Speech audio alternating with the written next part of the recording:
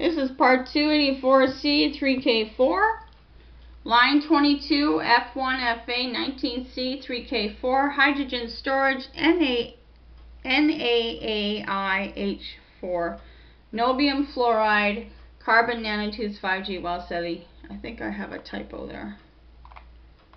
Let me double check here. No?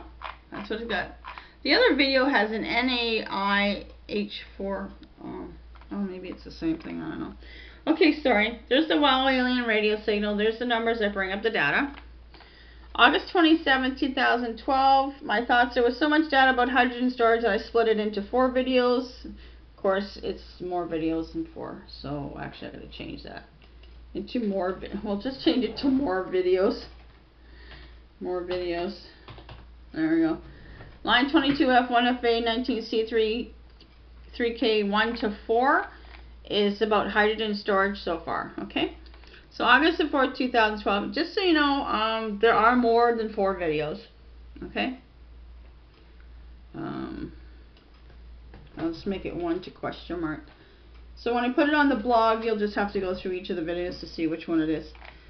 I tell you in each one anyways at the beginning. August the 4th, 2012 is when I was working on this data, and today's the 27th.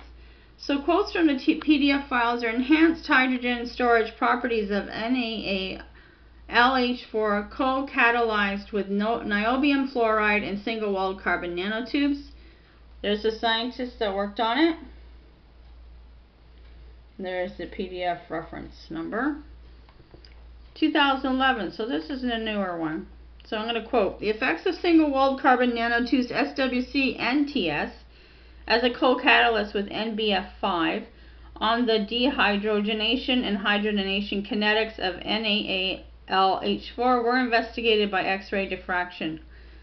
I'm not sure if it's an L or an I, so forgive me.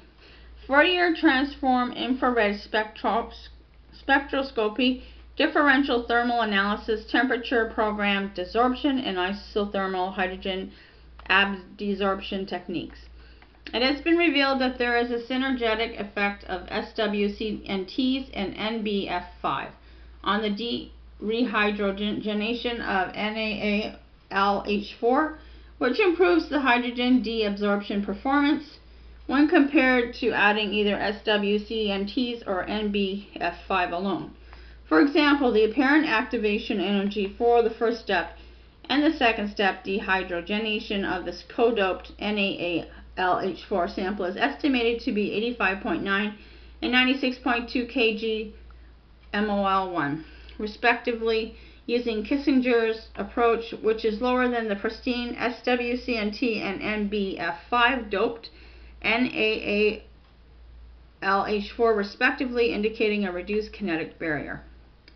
These results are attributed to the active NB-containing species and the function of F anions, as well as the nano-sized pores and high specific surface areas of the SWCNTs, which facilitates the dissociation and recombination of hydrogen molecules on its surface, and the atomic hydrogen diffusion along the grain boundaries and inside the grains, and decreases the segregation of bulk Al after the desorption.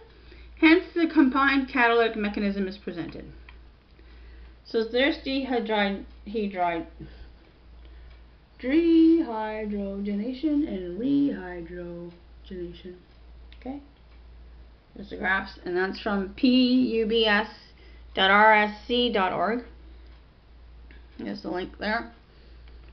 The next one is from Physics Rev B63, 2001. Effective hydrogen storage in single-walled carbon nanotubes.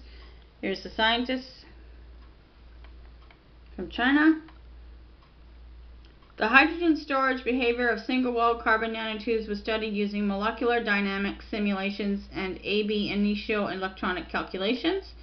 Hydrogen atoms with kinetic energy of 16 to 25 eV were observed to penetrate into and be trapped inside the tube. Consecutively injected H atoms form hydrogen molecules and gradually condense to become liquid hydrogen in the tube. The density of injected hydrogen in the tube and the pressure on the wall of the nanotube induced by the stored hydrogen molecules were evaluated at room temperature. And that's link.aps.org. That's where we found that, 2001.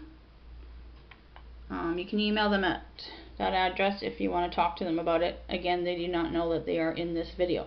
Okay? prb.aps.org. August 14, 2012. Keywords in the data are hydrogen storage plus liquid argon gas. Neutrinos, alien fuel formulas. You have to go back to line 17. From line 17 to 22, they're in there. It'll say fuel up in the title if it's got a fuel formula. Carbon nanotubes plus NaAlH4 plus niobium fluoride. So I'm going to Google niobium fluoride to see what it is. And there's the graph of what it looks like. Quotes from Wiki. Niobium V fluoride, also known as niobium pentafluoride, is a colorless crystalline solid, often used as a starting material in niobium chemistry. So you wanted the hydrogen to be a solid, so obviously this has something to do with it. Niobium pentafluoride is obtained as an intermediate during the recovery of niobium metal from its ores. It also can be prepared by direct fluorination of niobium's metal at 250 to 300 degrees Celsius, and your test went up to 600 degrees, either by fluorine gas or anhydrous hydrofluoric acid. You would use the fluorine gas. The pentafluoride vapors are condensed in a Pyrex or quartz tube, or a nanotube in this case, from which it is sublimed at 120 degrees Celsius under vacuum and collected as colorless crystals. Also, niobium pentafluoride can be prepared by the reaction of fluorine with niobium pentachloride, and there's the calculation for it. Okay, so we'll go on to the next video.